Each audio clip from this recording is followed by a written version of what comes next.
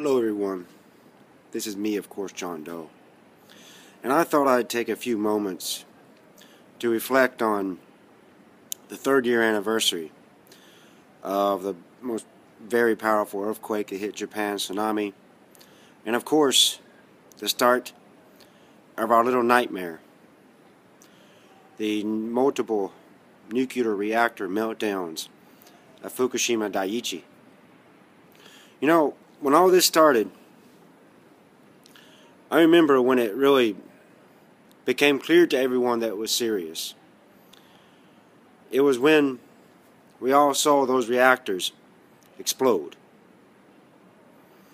And that's when, the media's coverage changed and everyone's attitude changed a little bit. Things got very, very somber for a while after that, and people really didn't know what to say. And soon after that, people were starting to look into it on their own, because it became clear that TEPCO and the Japanese government were not really being forthcoming. And it started to come out time and time again how they were lying, not telling the truth, getting busted on these things, and having to go back and tell us more what's really happening there. And then, as we know, soon after that, the protests started. And I got very large at one point. And you can look back in some of my past videos, and I have some footage of some of the very large anti-nuclear demonstrations that happened right in front of the Prime Minister's office in Kasumi Gaseki, Tokyo. I was right in the middle of all that and experienced that rage that was going on. But here we are, 3 years on. The protests have got smaller due to restriction of protesters, other tactics, and just people being battle weary, in general. It's been a lot, and it's been stressful at times, having all this continuing to unfold, seeing the inaction from the government, seeing, TEPCO's corruption just go deeper and deeper and deeper to the bottom of the barrel. And just when you think you found the bottom, oh no, that dark pit goes pretty low of TEPCO. You can look at a lot of my past videos and see some of the things I've done vids on related to TEPCO and Fukushima there. But still, when I reflect on my personal experience, it was a consciousness change for me. It kind of made me aware of so many things that were going on around me.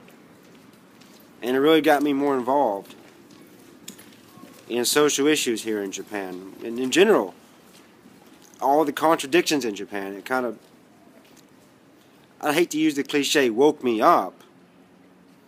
But it did that in a sense. With really what's going on in Japan, I connected a lot deeper and more fully with people living here. After that, after March 11th. So, for me, it's been a positive and negative experience so far. Positive in the sense that it's got me closer to Japanese culture, Japanese society. And it got me past that blanket of everything's A-okay and that kind of veneer that many foreigners have trouble getting past in Japan. On the negative side, it's caused me a lot of stress and a lot of worry. And all those things that go along with it, But still now, it's still ongoing. And the government still is very aloof about what to do, getting things done, helping people repair their lives.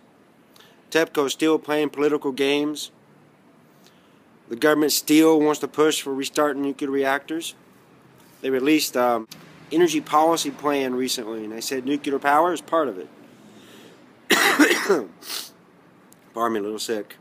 And at the same time, they're trying to get these reactors past safety standards that were passed by the new Nuclear Regulatory Commission.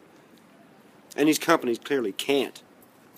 So instead of working harder to get up to those standards, they go on lobbying campaigns and political campaigns and media campaigns to tell people it's fine now to go ahead and restart them. So that's ongoing. So I just me reflecting a little bit here 3 years on from March 11th.